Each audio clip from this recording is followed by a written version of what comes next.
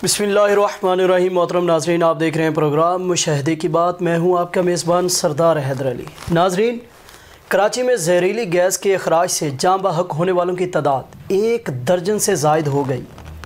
महकमा सेहत ने मज़ीद हलाकतों की तस्दीक करते हुए बताया है कि अब तक 14 अफराद इस पुरअसरार जहरीली गैस की वजह से दम तोड़ गए हैं। निजी टीवी ने महकमा सेहत के हवाले से बताया है कि सिविल अस्पताल लाए गए 2 और बरहानी अस्पताल में लाया गया 1 शख्स दौरान इलाज दम तोड़ गया है, जिसके बाद जहरीली गैस के अखराज से हलाक होने वालों की तादाद 14 हो गई है। 220 से ज़ायद अफराद मुख्तलिफ अस्पतालों में ज़ेर इलाज हैं। कमारी में फैलने वाले पुरअसरार जहरीली गैस ने कराची के दीगर इलाकों को भी अपनी लपेट में लेना शुरू कर दिया है। इतलात के मुताबिक जानलेवा जहरीले केमिकल से आलूदा हुआ कमारी से निकलकर खारादर और रनछोड़ लाइन तक जा पहुंची है। इतलात के मुताबिक जना अस्पताल में 10 और सिविल अस्पताल में 6 मुतासरीन मुंतकिल किए गए हैं, जिसके बाद मुतासरीन की कुल तादाद 220 तक पहुंच चुकी है। पुलिस के मुताबिक जहरीली गैस से होने वाले हलाकतों और मुतासरीन को सांस लेने में दुश्वारी पेश आ रही है। ताहम हकाइक सामने आने से कबल कुछ नहीं कहा जा सकता। SSP सिटी ने कहा है कि जहरीली गैस से मुतासिर होने वाले तमाम अफराद का तल्लुक जैक्सन मार्केट से है। मुतासरा अफराद को निजी अस्पताल भी मुंतकिल कर दिया गया है। पुलिस हुकाम के मुताबिक कमारी की जेटी पर एक जहाज़ पहुंचा है, जिसमें मुख्तलिफ किस्म का केमिकल मौजूद है और ख़दशा ज़ाहिर किया जा रहा है कि शायद जहाज़ को खाली करने के दौरान केमिकल की बू इलाके में फैली है।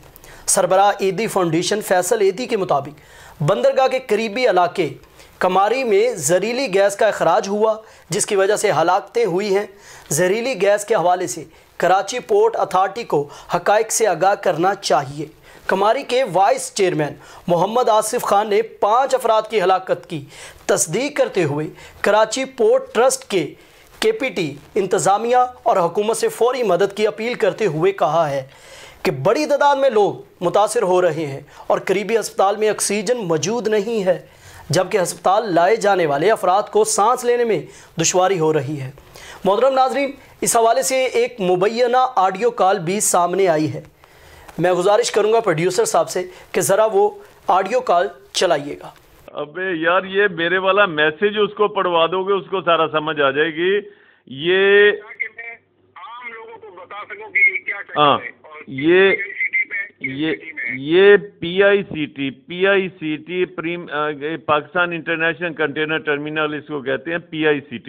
इसमें जो लंडा है, लंडे के कपड़े आए हैं, वो फ्यूमिगेट होने थे। फ्यूमिगेशन इसकी होती है, उसके बगैर ये छोड़ते नहीं है। उसके लिए प्रोग्रेसिव फ्यूमिगेशन कॉरपोरेशन एक कंपनी है, जिसने जो प्लांट प्रोटेक्शन डिपार्टमेंट है, उनकी इजाज़त से इसमें मिथाइल ब्रोमाइड CH3Br गैस डाली है और वो सब स्टैंडर्ड इंतज़ामात किए हैं, जिसकी वजह से वो गैस लीक हो गई है। ये प्लांट प्रोटेक्शन जो गवर्नमेंट का डिपार्टमेंट है, फेडरल मिनिस्ट्री ऑफ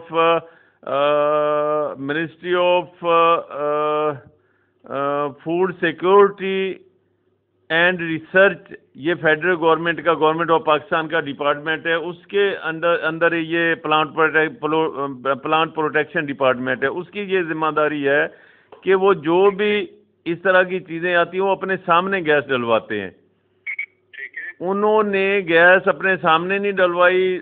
ये जो कंपनी है पाकिस्तान प्रोग्रेसिव फ्यूमिगेशन कॉरपोरेशन, इन्होंने गैस डाल दी और वो गैस लीक हो गई।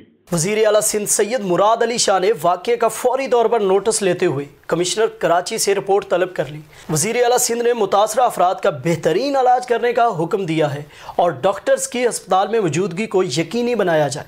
निजी अस्पताल के chief operating officer doctor Faheem ने कहा है कि अस्पताल लाए गए तमाम अफराद को सांस लेने में मुश्किलात हो रही हैं और इन्हें पेट दर्द की भी शिकायत है। दूसरी जानिब वफाकी वज़ीर बराए port and shipping Ali Zaidi ने कमारी में पुरअसरार गैस के अखराज पर ہونے والی ہلاکتوں پر رد عمل دیتے ہوئے کہا ہے کہ پاکستان نیوی کی biological and chemical damage control (NBCD) team نے واقعے کی تحقیقات شروع کر دی ہے۔ کسی جہاز کے لنگر انداز ہونے سے یہ واقعہ پیش نہیں آیا۔ ریلوے کالونی میں جیکسن مارکیٹ کے قریب زمین سے پراسرار گیس کا اخراج ہوا، تاہم وہ گزشتہ رات ماسک پہنے بغیر خود متاثرہ علاقوں میں گئے تاکہ لوگوں کا ڈر ختم ہو۔ علی زادی کا کہنا تھا کہ کماری میں ہونے والے واقعے سے متعلق ابھی کچھ کہنا قبل از وقت ہے۔ تحقیقات شروع کر دی گئی ہیں، رپورٹ عوام کے سامنے پیش کی جائے گی۔ وفاقی وزیر بحری امور علی زیدی کا کہنا ہے کہ انہوں نے ماسک کے بغیر ایسٹ ہارف میں جہازوں اور امریکہ سے درآمد سویا بین کے کنٹینرز کا معائنہ کیا ہے۔ کسی جہاز سے گیس خارج نہیں ہو رہی۔ سوشل میڈیا پر واقعے سے متعلق بھارتی پروپیگنڈا زیادہ لگ رہا ہے۔ انہوں نے واضح کرتے ہوئے بتایا کہ کسی جہاز کے لنگر انداز ہونے سے واقعہ پیش نہیں آیا۔ وائرل ویڈیو سویا بین جہاز کی ہے اور ہرکولیز نامی ملیشیا کے جہاز میں بھی امریکہ سے سویا بین آیا ہے، لیکن گیس کا اخراج نہیں ہو رہا۔ وہ خود ماسک پہنے بغیر وہاں گئے ہیں۔ ان کا کہنا تھا کہ جیکسن مارکیٹ کے قریب زمین سے پراسرار گیس نکلی ہے، تاہم سندھ حکومت اور KPT کے پاس وسائل نہیں۔ ایک اور ادارے کو درخواست کی ہے جنہوں نے تحقیقات بھی شروع کر دی ہے۔ وفاقی وزیر نے بتایا کہ متاثرہ ہونے والوں میں وہی لوگ شامل ہیں جو اس علاقے میں موجود تھے۔ دوسری جانب اس واقعے کے بعد کماری میں افواہ پھیل گئی کہ چائنا سے آئے ہوئے کسی کنٹینر کو کھولنے کے بعد علاقے میں وائرس پھیل گیا۔ KPT حکام کا کہنا ہے کہ پورٹ پر لنگر انداز کسی جہاز سے گیس کا اخراج نہیں ہوا ہے۔ اب اگر یہ واقعہ کسی ترقی یافتہ ملک میں ہوا ہوتا جن کی ہم مثالیں دیتے نہیں تھکتے تو کیا ہوتا؟ فوراً واقعے کی شفاف انکوائری ہوتی اور ذمہ داران کو کیفر کردار تک پہنچایا جاتا۔ آئندہ کے لیے ایسا لائحہ عمل تشکیل دیا جاتا کہ دوبارہ اس قسم کا واقعہ نہ ہوتا۔ ہسپتالوں میں ایمرجنسی لاگو کر کے میڈیکل ٹیمز تشکیل دی جاتی اور ایسے قابل لوگوں کو اس انکوائری میں شامل کیا جاتا جو اس امر کو یقینی بناتے کہ بہت سے قیمتی زندگیوں کو بچایا جا سکے۔ لیکن یہ پاکستان ہے، یہاں وہی 72 سالہ پرانا نظام رائج ہے۔ ہم اپنی صحت کی بنیادی اکائیوں کو ہی ٹھیک نہیں کر سکے۔ ہمیں عزیز ہے تو نامراد قسم کے پروجیکٹس جو ہوتے بھی صرف 3 سالہ ہیں، کیونکہ یہاں آوے کا آوا بگڑا ہوا ہے، لیکن صدا کا قحط پڑے گا تو ہم ہی بولیں گے۔ اس کے ساتھ ہی اپنے میزبان سردار حیدر علی کو دیجیے اجازت۔ اپنا اور اپنوں کا بہت سا خیال رکھیے گا۔ اللہ نگہبان۔